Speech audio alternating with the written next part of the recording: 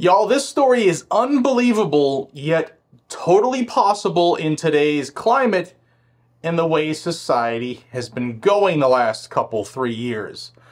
A Brooklyn landlord who is an Army veteran of several deployments was just hit with gun charges yesterday in the fatal shooting of his tenant, a career criminal who broke into his apartment armed with a taser over this weekend. Why is the landlord who has no criminal history being charged? Because he had the audacity to own a gun, like the Constitution says, without jumping through New York City's unconstitutional hoops for gun control. Pay attention. Now, LaShawn Craig opened fire after finding Timothy Jones inside of his apartment wearing a mask and gloves and carrying a taser. This happened about 9:40 p.m. on Friday night. Now, Craig is a 45-year-old train operator for the Metropolitan Transit Authority, and he told Jones to get out of his apartment, and when he saw him reaching into his pockets, he then opened fire on the person breaking into his apartment, like most of us would, right? We perceive a threat, he's reaching for a possible weapon. Maybe I would have waited till I did it, but everybody's different. He called 911 immediately after the shooting and surrendered his firearm, a Smith & Wesson .40 cal, to the police. Now, sources say that Craig and Jones is a 64-year-old career criminal, they had been arguing about family photos before the spat took a violent turn. Now, it's not clear in anything that I've read so far in this case if they were related to each other. If they were, this then would be classified as a domestic violence incident, which would have all of the anti-gunners happy, because that's a big push right now, is to increase the fear of domestic violence so they can take more guns from people. Now, Jones was struck in the torso and succumbed to his injuries. Craig, who has no prior criminal history, was arrested Sunday and arraigned yesterday in the Brooklyn Criminal Court. He was charged with 2 counts of criminal possession of a weapon. One was a felony, the other a misdemeanor. He was also charged with criminal possession of a firearm. Now, the shooting is being investigated currently as a justifiable homicide due to self-defense. And I want that to stick into your mind. It's being investigated as a justifiable homicide due to self-defense. More on that in a minute.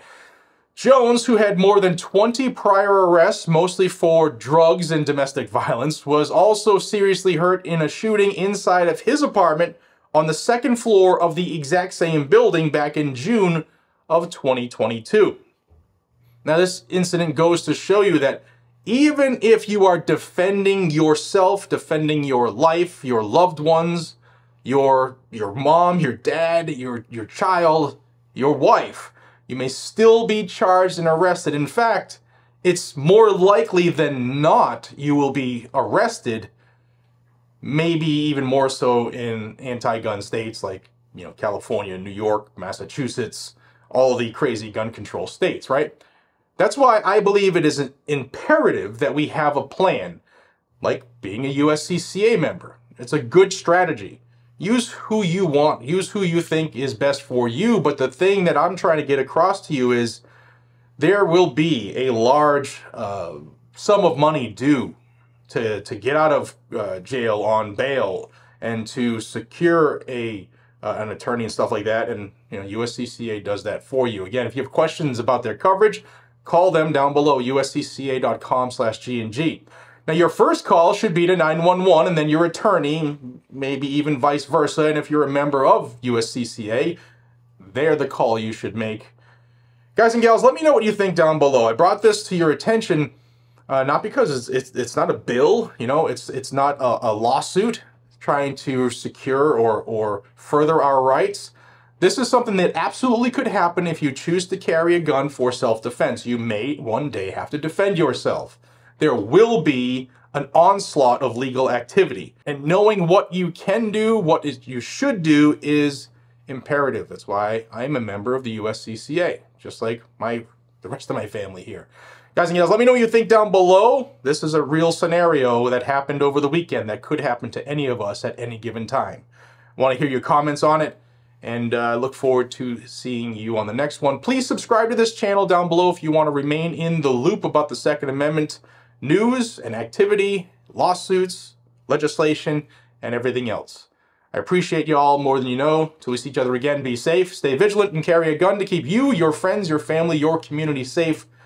That's the whole idea, guys and gals. Stopping tyranny, stopping violent criminals, making sure that your precious life goes on and nobody else takes that from you. Take care.